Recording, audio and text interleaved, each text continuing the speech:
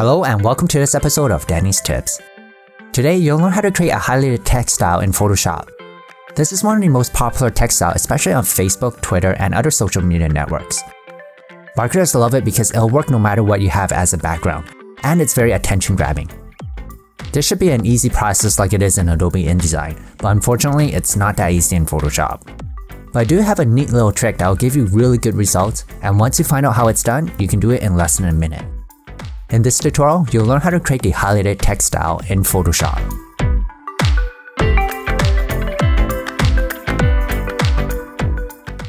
Let's start off with the quick way of doing this.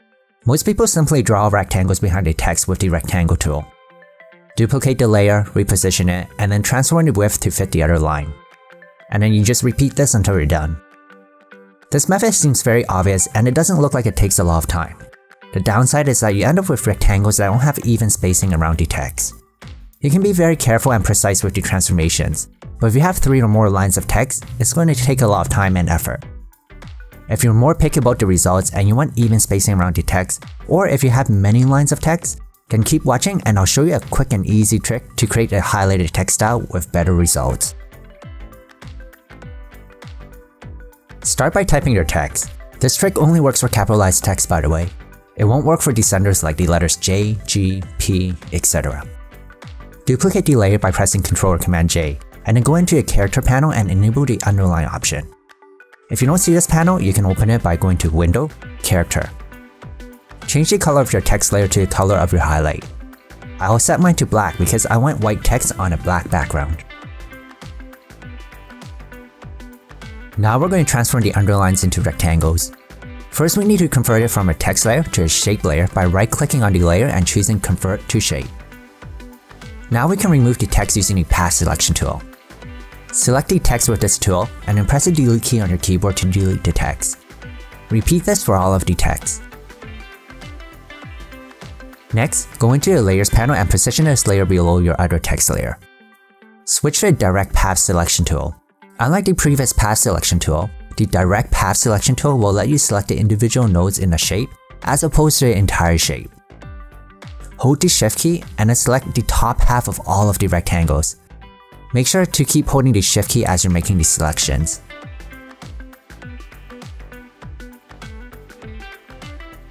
Once you have all the rectangles selected, move them upwards by holding the Shift key and then pressing the up arrow on your keyboard until you get the height that you want.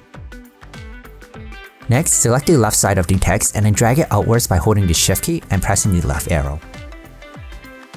Repeat this for the right side.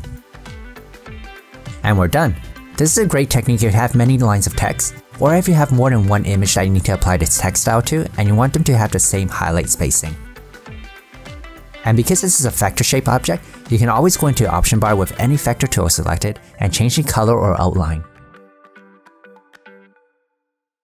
Here are some examples of different highlighted text styles you can apply.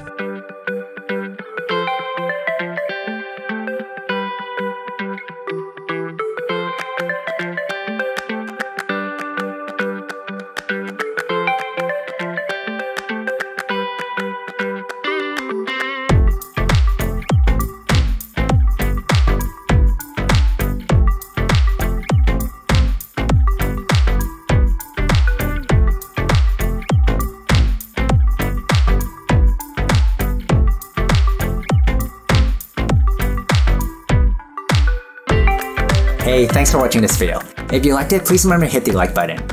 Just want to give you an update on what I'm currently working on. I'm trying to create some Photoshop actions that'll do all of this for you automatically. And I do have a working prototype.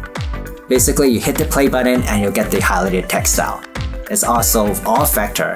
It's percentage-based measurements, so if your font is 10 pixels or 100 pixels, doesn't matter, it's going to have the same style to it. Now that sounds great, but the problem is that I can only get it to work on one line of text, not multiple lines of text. And that is the biggest struggle for me right now. I do have some ideas on what to do, and I'm going to experiment some more. I really hope that I can get this product to work, because if I can't, then it means that you don't have to follow this tutorial anymore. This tutorial is all useless, and you can just play the action, and it's so much easier. But anyways, let me know what you guys think in the comments below. I hope you guys have an amazing day, and I'll see you in the next video.